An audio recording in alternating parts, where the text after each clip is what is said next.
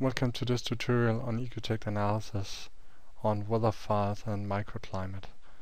As mentioned in a previous video, it's an important factor for doing passive simulations within the Ecotect environment to have correct and validated climate data for your specific site and microclimate. So, to get validated climate data, there's multiple approaches that we can use for converting weather data into Ecotect. If we go to the globus here, we can access and load a weather file, and the weather file is coming into Ecotect to the weather data file format .vea. One of the most commonly used methods of converting climate data or weather files into Ecotect is using the EPW file format, the Energy Plus weather file format.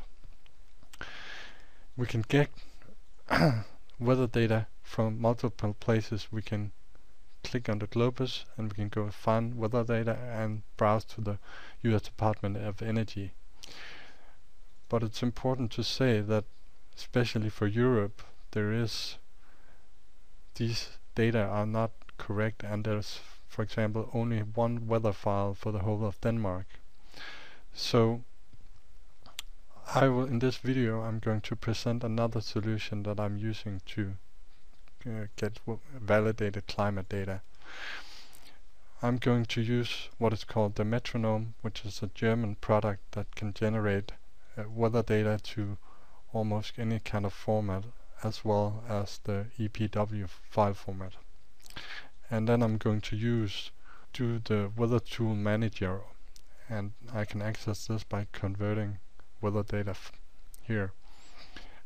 Just to mention, there is one other possibility. If you have a Green Building Studio account, you can access the weather data for the specific site from a CSV file, a comma separated file, or a binary file DOE2. But to import and convert these data into Ecotect is a bit more complex, and you might need a spreadsheet. So in this method I'm going to use the Metronome to generate high quality weather data for the specific microclimate. And I just opened the Metronome here, and I'm starting out clicking continue to select the specific site. I'm going to the map here, and I zoom into the location in the world I'm looking for. In this case here, I'm looking for Lund in Sweden, and I can then go in and click on what kind of weather station I want to see, and I can then use this little information icon to select and see the different weather stations here, in this case Lund, and I get the longitude, latitude, altitude and type of site, and I click OK, and I can then just click continue and just choose default arrow for the different, and I'm going to use the Perez radiation model, and I'm going to select the most recent time period, and I'm going to click continue,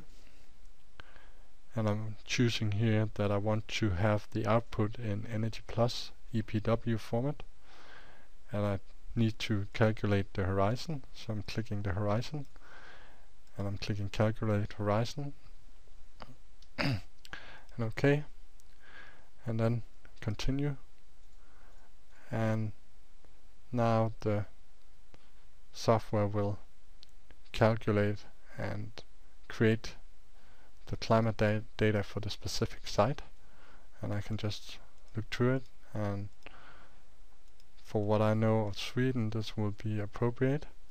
And now I can save it out, and I'm going to save it in on my desktop here in weather files here, and call this Lund here and say save. Yes.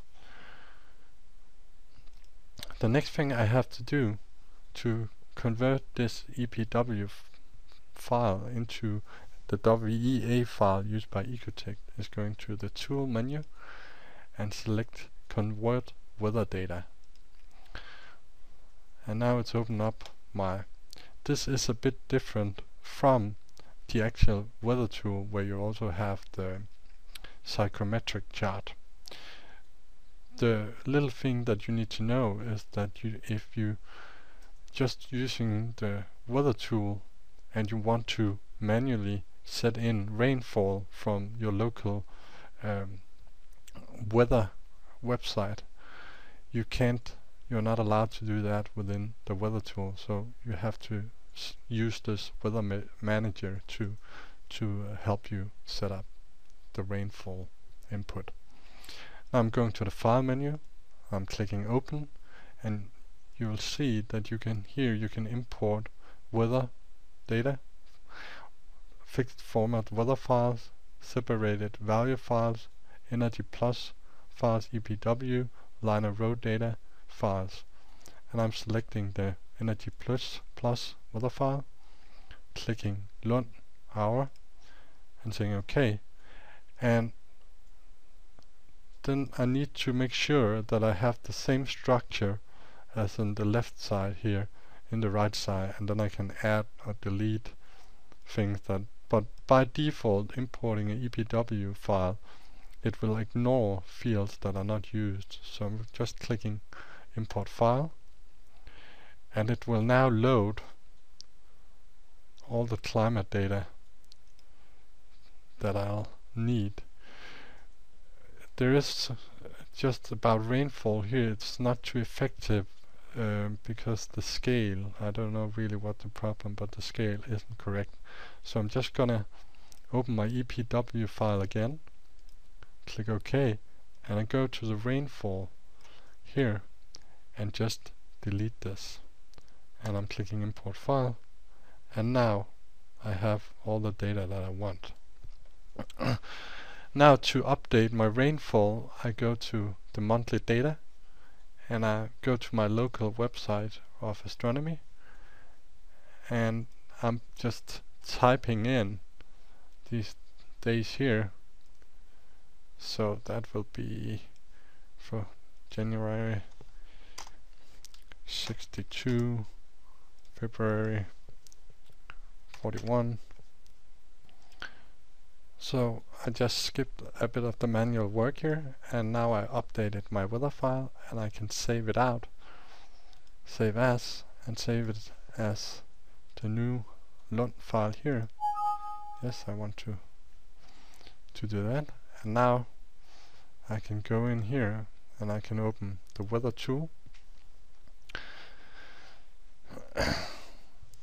and there are multiple functionality within inside the weather tool here that I can use to do pre-analysis. When you have done this and you loaded the weather file into Ecotect here, it will update all the data for the program that you will need to perform your analysis. And if you turn on the daily sun path and annual sun path, you will be able to see here with blue the coldest month of the year, and in red the hottest month of the year. And this will allow you to examine the most exposed or hottest, or the solar position on the hottest month of the year. Thank you.